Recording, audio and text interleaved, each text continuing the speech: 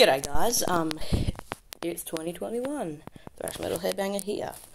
It was my birthday on the 2nd of January, it's the 8th, I think it's the 9th of January today. Yeah, it's 9th of January today, and I've got to tell you something, before this video starts, my dad got me something. It's a video call it's a video of Joey Belladonna from Anthrax on Cameo saying to me happy birthday. It's like 9 or 10 minutes, I think, or 8. A really good video, really good.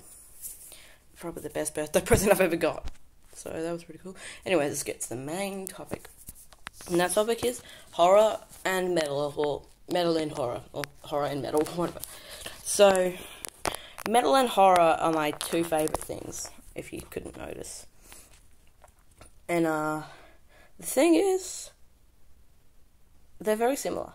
The artwork is very similar. Like, I'm a massive horror fan and a massive metal fan. Bigger metal fan than horror fan, but still. And, because there's been a lot of songs inspired by horror movies, like Dead Skin Mask by Slayer was inspired by, what was it called? A Texas Chainsaw Massacre. Which you can it kind of makes sense, too. And, Deicide made a song about, it was inspired by Evil Dead 2, Dead by Dawn, so they called it Dead by Dawn for the song. And what I want to talk about is, there's a few metal horror movies. I can only think of one, though. It's a movie called Deathgasm. It's about a guy who's in a foster home, and he's a metalhead, because his mum's a meth head. So, he starts a band called Deathgasm, and he uses a Ouija board, I think, to, summon a dead rocker, and all sorts of demon stuff happens, and it's really good.